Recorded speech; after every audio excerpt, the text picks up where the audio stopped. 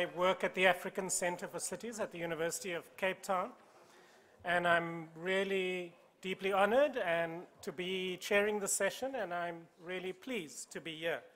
And in some ways, this session is a bit of a hinge between, I think, a really excellent overview this morning on how in the related fields of studies on health and well-being and happiness and quality of life and so forth, there's been a transition to begin to understand what exactly the social and environmental determinants may mean for a much broader understanding of well-being.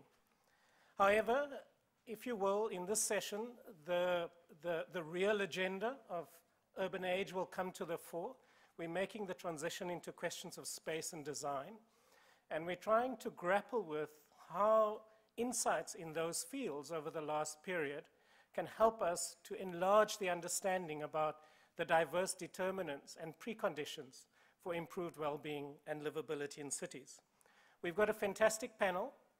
We've got the head of LSE Cities, Ricky Burdett, who's going to share with us the body of work that has been produced in the lead up to this event by LSE Cities. We also have two excellent speakers that can give us greater insight into the city where we find ourselves. And then we will conclude with a perspective from Mozambique, a neighbor of South Africa where I am from. And that will share with us how does one think about these questions when the resources and the capabilities that would be evident in a city such as Hong Kong is simply not available, is not in evidence, is not something that one can draw on as a resource in thinking about these questions, as a way of destabilizing some of the taken for granted assumptions that I think has filtered through this morning about how to think about these questions. Now, I've got two issues that I want to briefly flag. The one is, when Ricky showed that slide this morning of the imaginary of the plague in London, I was reminded of Anthony King's work that demonstrates how health discourses, and particularly the spread of the bubonic plague in many cities around the global south, fulfilled an absolutely fundamental role in the shaping of space.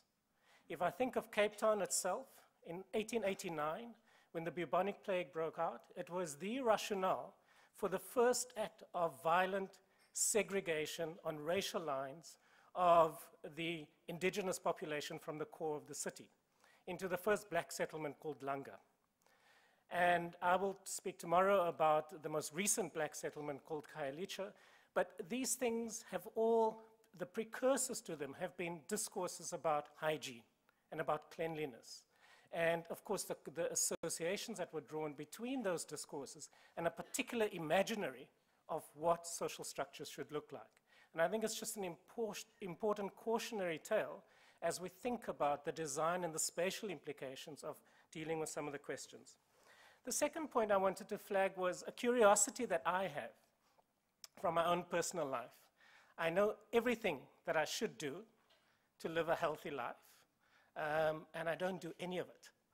And I'm fairly privileged. I have a fairly decent education. I can read and I can engage and so forth.